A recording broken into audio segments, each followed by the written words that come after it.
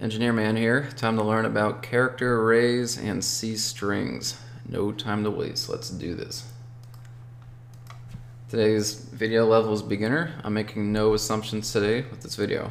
So what is a character array? A character array is exactly what it sounds like. It's an array of characters. Depending on how you declare these, they can either be string literals in read-only memory, they could be string literals that initialize character arrays on the stack, or arbitrary length arrays allocated on the heap, which you can then manipulate. C does not have a string type though, but it does have functions to manipulate strings. But wait a second, that sounds contradictory. If there is no string type, then why would there be functions to manipulate strings?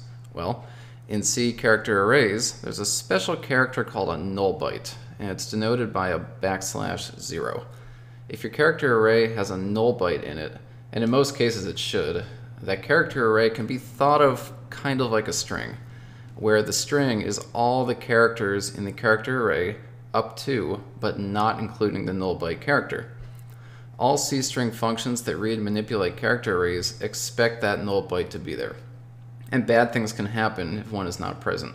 For instance, if you were to call string len on a character array without a null byte, it's going to cause it to read the whole array and then keep reading memory, which it doesn't have access to, until it eventually finds a null byte somewhere in the memory, or the program crashes, or worse.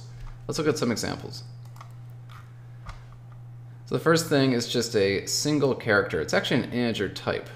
When you do char letter, and then you do a single quote, what you're saying is give me the integer version of that letter, and that comes right from the ASCII chart. So this would be actually a 65.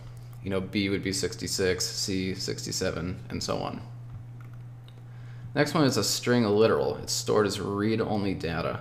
When you declare it like this, name1 is a pointer to character, it takes this string literal, stores it in read-only data, and then it gives you a pointer to the first letter in that string, so the E. You cannot change this because it's hard-coded in the actual read-only memory. Next one is a character array initialized from a string literal, copied to and stored on the stack. This is very similar, name2 is very similar to name1, except you can edit this later in your program, and there's a reason for that. If we skip down to name3, it's actually identical to name2. What it does is it takes the string literal, which is read-only data, and then it uses it to create the following character array, which is stored on the stack rather than in read-only data. Therefore, you can manipulate name3 with no problem because you never actually touch any read-only data. So with name4, I've created a character array with 128 elements, and it's stored on the stack. I picked a very large number because I wanted you to see what happens when you use a null terminator for the first time.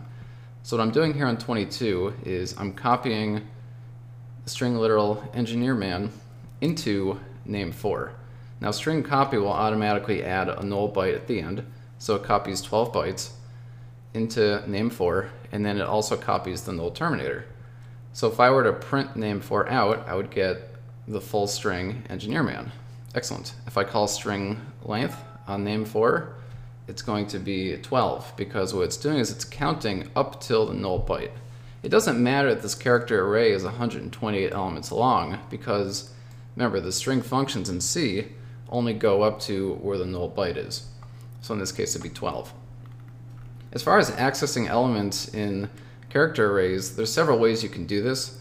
Primarily it would be picking the name and then subscripting it with an index, and then that would give you that letter. However, this is really just an alias.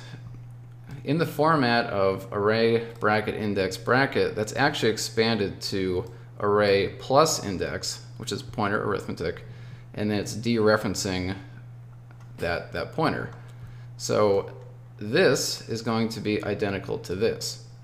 And because of the way it does it, you now have this weird syntax. You can actually reverse name4 in the index because that's going to expand to this, which is functionally equivalent to this. I don't recommend using these three unless you have a special use. You could stick to this top one, and that's perfectly fine.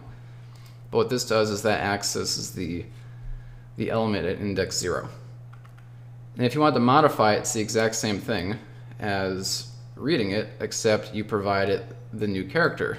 And remember, it's an integer type, so I'm using single quotes. So this actually assigns number, whatever the number is for a dash. And then now it's changed. If I were to output name 4, I would get engineer-man. And finally, if I want to change the boundary of the string, just to show you that that works, I can change that dash from a dash to a null byte. And then if I were to output name 4 again, I would just get engineer. And if I were to do the string length, I would just get 8. And that's because it only reads up until that null byte and nothing afterwards. And that's it. Hopefully everyone is smart having watched this video. If I forgot to cover something or you'd like to request a video, post a comment below. And if you enjoyed this video, smash that like button. And don't forget to subscribe so you don't miss new videos. See you next time.